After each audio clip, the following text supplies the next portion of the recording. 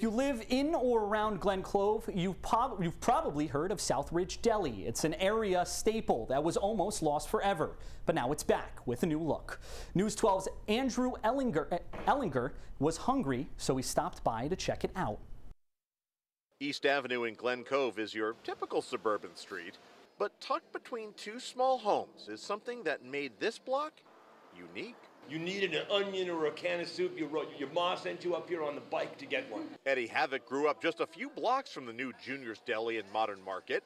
This unique neighborhood store has been around for more than a century, serving folks in Glen Cove.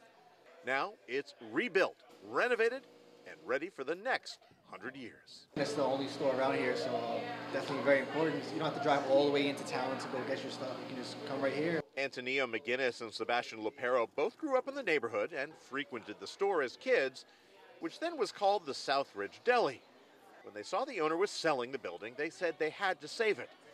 A unique part of Glen Cove's history, now reborn with a modern look. It would be a person every day trying to walk into the deli while we're renovating, asking if we're open yet. You know, sometimes new owners will truly put their blood, sweat, and tears into renovating old businesses like this. And believe it or not, in this case, it's actually true. Sebastian tells me he seriously injured himself here once running to the store when he was a kid.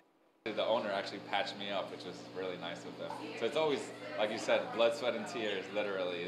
This deli is a part of my life. Sebastian and Antonio have big plans for the deli, and neighbors say they're glad it's back. Without this store, the neighborhood there was just something missing.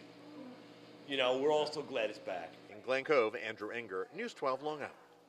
The owners say they plan to have hot food at the new deli, which was never offered in the older business.